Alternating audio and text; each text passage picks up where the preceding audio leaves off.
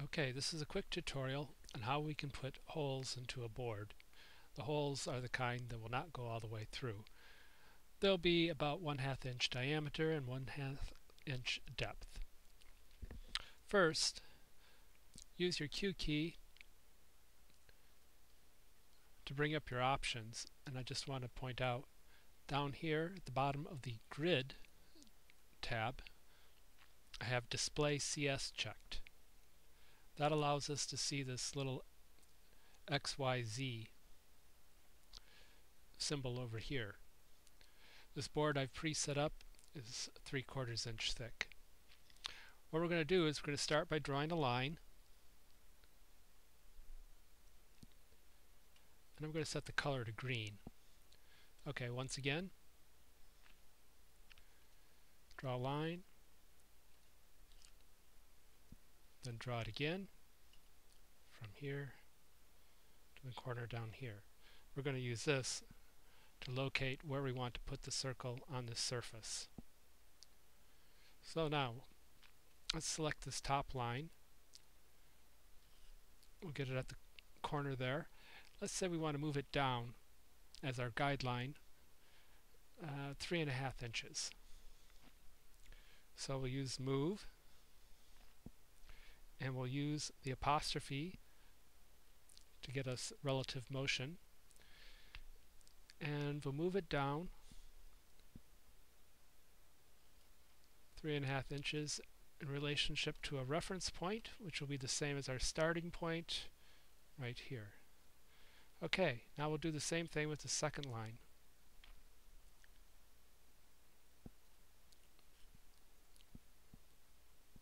We're going to move this one, let's say we'll move it over 4 inches over to the left, which is the anti-X direction. Once again, the relative motion, and we'll make it -4 inches in relationship to the reference point, which will be up here in the same corner. Okay, now we're ready to start drawing our cylinders.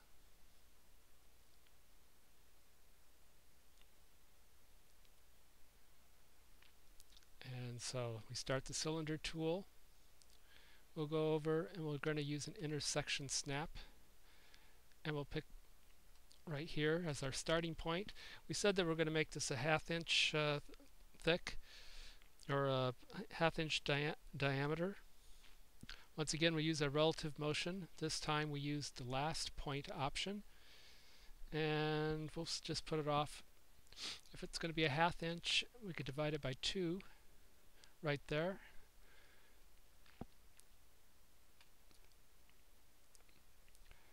Now all we have to do is set our Z depth. You can see, looking at our CSR over in the corner, that to set the depth we need to go in the Z direction, a positive unit. Once again, our relative motion is our friend. We'll say we'll go partway into the board. We'll go a 1/2 inch into the 3/4 inch board.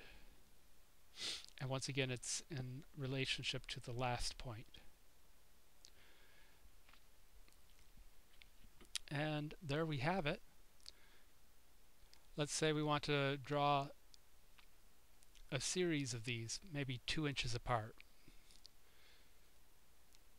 Let's zoom in on this. Z is the zoom key. And we'll start an array. We'll say 4 columns, because we're going to do just 4 items. And once again, it's going to be in the anti-X direction. Once again, pick a relative tool, pick -2 inches, reference point,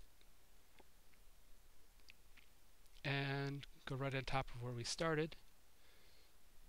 I'm going to back out, and there we have our 4 plugs that will become our holes in a moment. So we can now use Control J. I'm just going to click off there. Control J to start adding these together. That one, that one. Do it again. That one, that one, that one, and that one. Okay, these are all now one object. As you can see, just by clicking on one of them, it highlights them all. And we can use Control U to subtract the holes from the board. And to see this, we can render. We'll turn on graphics acceleration. We'll just do a quick render.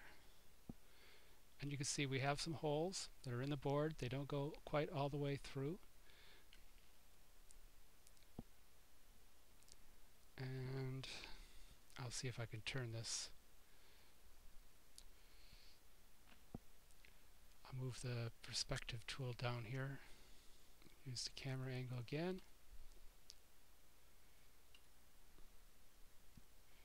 Okay. You can see the holes don't go all the way through. We can clean up by deleting our two lines. Zoom in. You can see the hole there. And that's all there is to it.